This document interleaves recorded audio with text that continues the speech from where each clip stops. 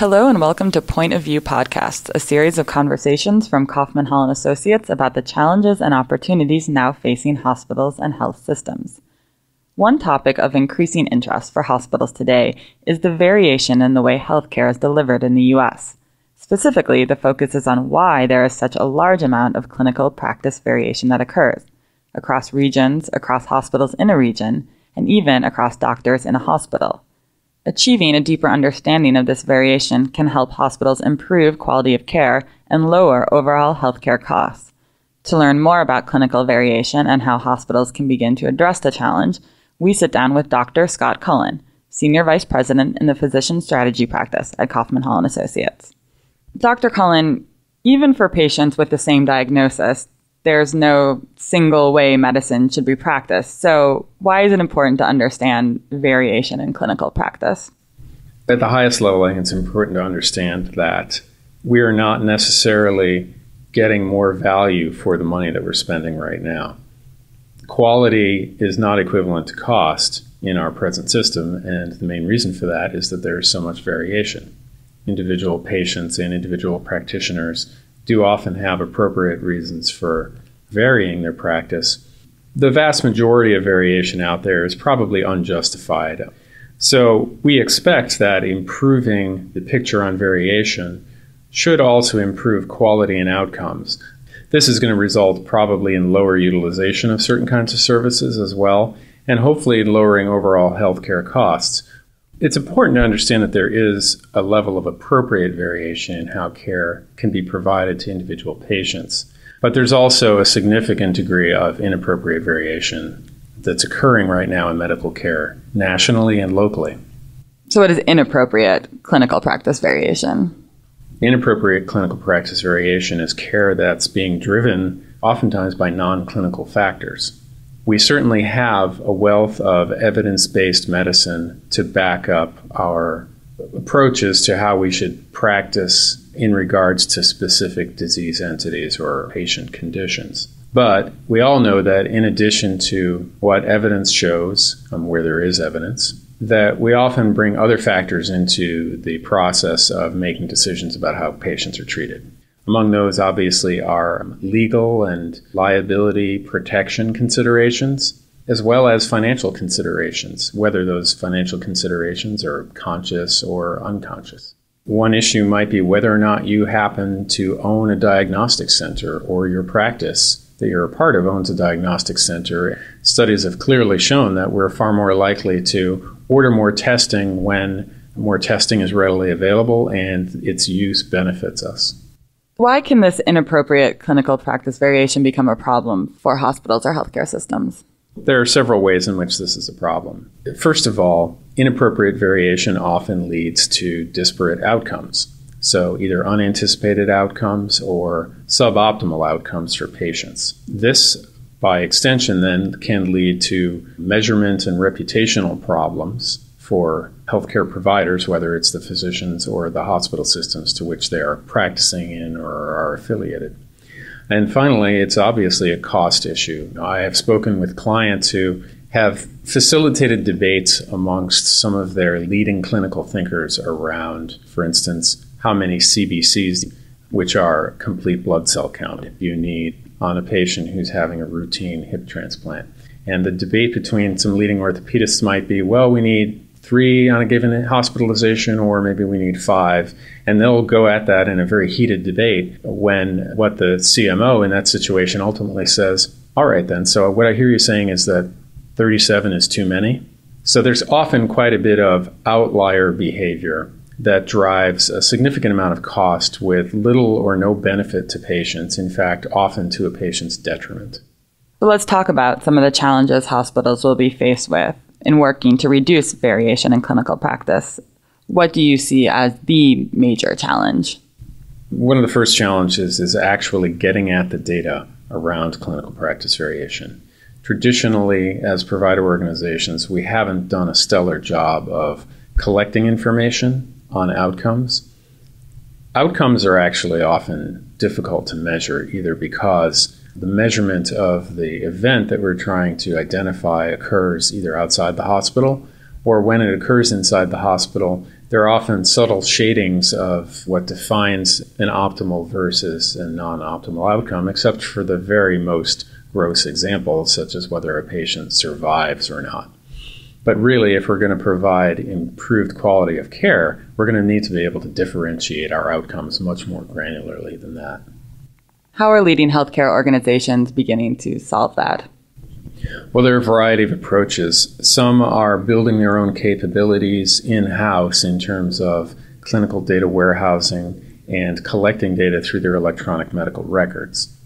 Other organizations who may not have the capital capacity to do that sort of thing, which is a multi-million-dollar venture, are often outsourcing that capability to a number of vendors that have either been around in the market now for some time or are emerging as folks who can help hospitals collect their data and then provide analytics to turn that data into information and really measure the outcomes that they want to get at. What approach to data are you finding successful regardless of the size of the hospital or the health system? Typically, I think we would approach the data issue by first using whatever's available at the institution to identify what the high cost and high variability areas are. We then get into a deeper examination based on, say, the top 6 or 7 areas of variation. Look at the claims data around those and begin to understand at a physician level and a facility level who are the outliers, who are the ones who are not that 3 to 5 CVCs, but the 37 CVCs, and start to identify who those folks are and start to understand what may be driving that kind of behavior. Then what we typically do next is assist them in defining clinical programs for a limited set of conditions that they're going to be able to engage in reducing those variations. Once they have those tools in hand, they're then able to extend those programs and gather more of that value as they work toward addressing clinical practice variation in other areas going forward. You talk about levers of variation. What does this mean and why is this a key concept? Levers of variation are essentially enablers or barriers to change. So what will need to change in either physician behavior or in hospital processes or in the decision-making processes that will have the most direct impact on the variation in practice. What are some specific examples? Access to information through those analytics are one of the key drivers. We can look as far back as 50 or 60 years at the experience with C-sections in Maine, where rates of C-sections were in the 60-plus range when the national standard was 35%. But doctors in that area thought nothing of it until people started actually measuring that.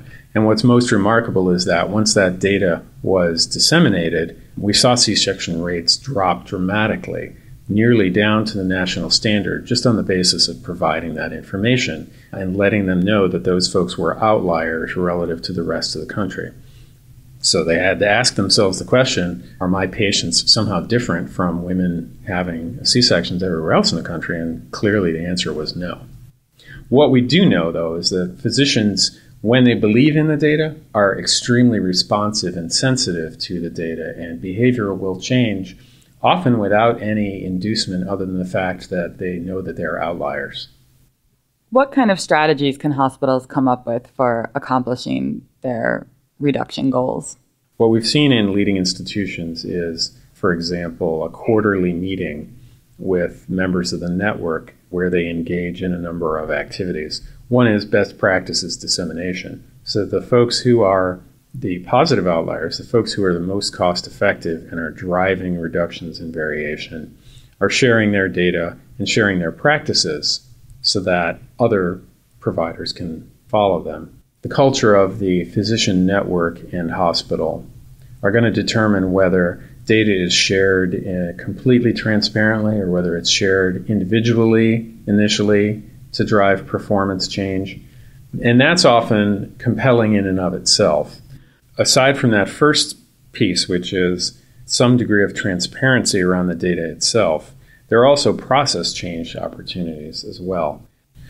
That comes in once we've actually identified the enablers or the barriers, the levers to variation, and determined that some of those levers may actually reside within the processes of the hospitals in which physicians are practicing or offices are practicing.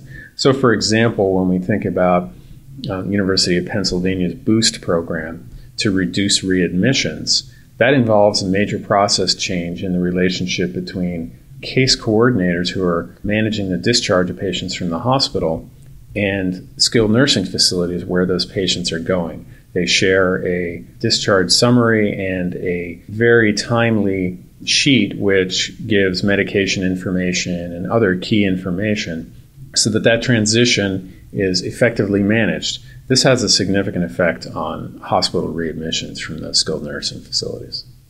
Why is it important for hospitals to start dealing with this now? We know that the landscape is changing. Due to pressures from employers, due to pressures from payers, reimbursement models are going to be shifting from a volume-based approach to a value-based approach. And what that means, essentially, is that provider organizations are going to be taking on responsibility and risk for more and more of the cost of care. So what may have been coming out of the payer's pocket for a long time in terms of absorbing the cost of inappropriate variation is going to begin to come out of the pockets of the providers themselves. How far along are hospitals across the country in addressing clinical variation? I think it's actually a frontier area right now. Nationally, most markets have not yet shifted to a more value-based approach. But in those areas that have, it's been a powerful motivator for building these kinds of programs. We have seen some significant and public successes in these areas at some institutions who are advertising that they're willing now to guarantee the costs for certain procedures to payers, independent of patient outcomes. We've also seen others who are verging on a virtual guarantee of specific outcomes for patients. However, I'd say overall, nationally, this is something that most organizational leaders are thinking about, but have not yet been able to find the resources to engage in these kinds of efforts or the expertise to assist them in doing so. That was Dr. Scott Cullen, Senior Vice President in the Physician Strategy Practice at Kaufman Hall and Associates. To hear more in this series, Point of View podcast, visit us online at www.kaufmanhall.com.